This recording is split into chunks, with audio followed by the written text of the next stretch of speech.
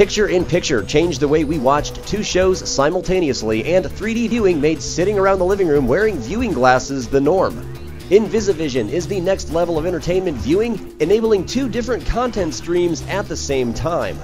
Invisivision is two viewing glasses in one that uses passive polarization filters to separate a stereoscopic projection from just one display. In basic terms, when using the standard viewing lenses, you will see one version of the content, and when the other lenses are flipped down, an entirely different content stream is revealed.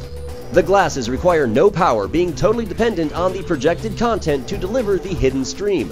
Invisivision opens up a whole new thinking process in developing not only movies and television, but games as well.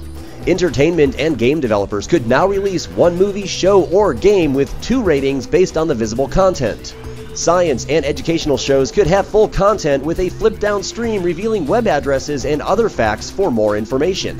Invisivision is seeking funds through Kickstarter and is hoping to release their glasses in late 2014, so take a look, put on the glasses, and check them out.